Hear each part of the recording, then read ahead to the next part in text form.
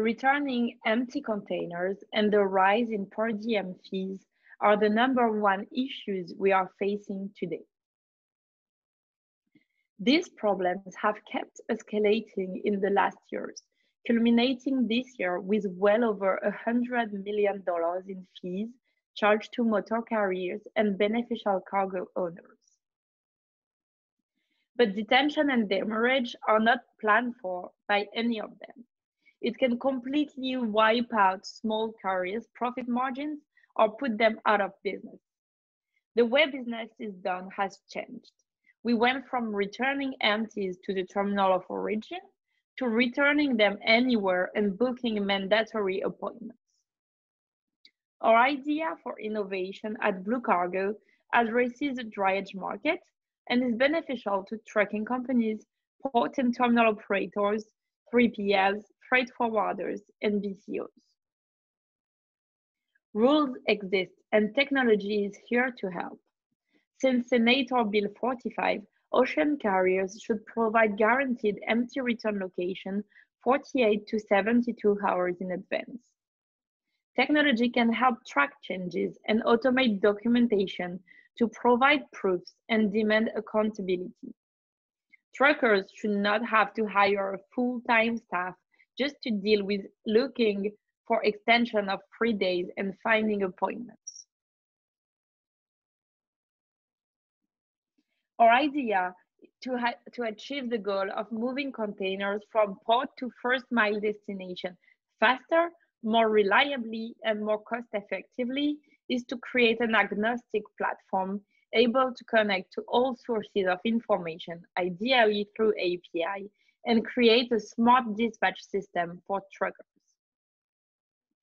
System talking to systems, the plan will constantly be up to date and auto-book or auto-cancel containers drop-off, pick-up, and return.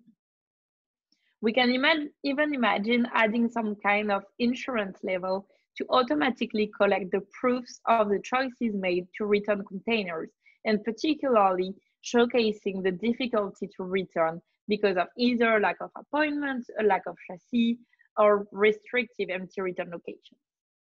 That way, all decisions are backed up, and we can change the system from being curative to preventive. This should directly lower detention and demurrage costs. With no more no-shows and less manual mistakes, we will bridge the lack of appointment with optimum resource allocation and increase the number of dual transactions to hopefully reach the 50% target set up recently by the Port of Long Beach as the next top priority. Containers would need to be scheduled one by one manually, not anymore. Same for cancellation.